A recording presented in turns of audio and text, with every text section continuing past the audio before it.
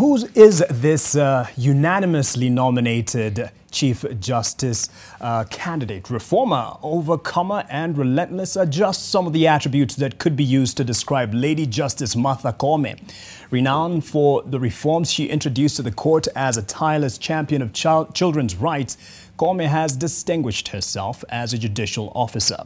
But as her accomplishments bear witness, her soft speech belies a fierce determination. Olive Burrows shines a spotlight on the woman on course to becoming the next Chief Justice. Should President Uhuru Kenyatta endorse her nomination as Chief Justice and Parliament give its nod of approval, Lady Justice Martha Koome will become the first female Chief Justice of the Republic of Kenya. The judiciary has been in existence in Kenya for over a century. We have never had a woman Chief Justice. There are some who are saying, now we want a woman to be Chief Justice. I'll not be gender-driven in such an important process such as this. The most merited person, be it a person of disability or whatever, is what I think JSC would go for. And when she appeared before the Judicial Service Commission to interview for the job of Chief Justice, Koome sought no special favors in the form of tokenism. None of the attributes of my being a woman or being a man would do anything in the office of the Chief Justice. It is the leadership skills. One of three female candidates who were shortlisted for the job of Chief Justice, Lady Justice Koome showed herself a proven reformer. Participating all the way from Kamukonji, Ufungamano, and I was a delegate at the Bomas of Kenya. I'm proud to be associated with the 2010 Constitution. Having served as chair of the Federation of Women Lawyers in Kenya, better known as FIDA, Koome continued her reformist campaign in her 17-year career on the bench.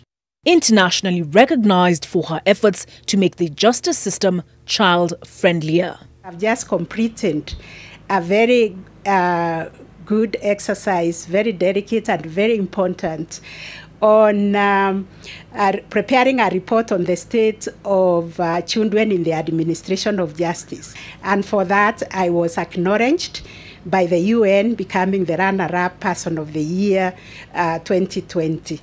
Beyond her work in the family division, Koome said her performance spoke for itself when it came to managing the backlog that weighs heavy on the judiciary's shoulders. Our bench in Nyeri is credited to have cleared the entire backlog and brought the station to real time. And that was a feat that has never been achieved anywhere in the Commonwealth. And her ability to work well with others, Koome posited, would serve her well when it comes to relations with the other two arms of government. I'm very amiable to work with. Raised by a mother who worked as a peasant farmer in a family of 18, Koome has beaten the odds to come out on top on more than one occasion. I also got married early. I was a young mother trying to balance a career. And she credits a culture of hard work instilled in her from her formative years. I was very close to my mother, so I learned handwork from her, prayerful. She was so prayerful, she would pray for us, kneel down until her knees really showed the marks for prayers. And it's this determination not only to succeed but to excel that the 60-year-old born in Meru's Kidyo village promises to bring to the role of Chief Justice. Olive Burrows, NTV.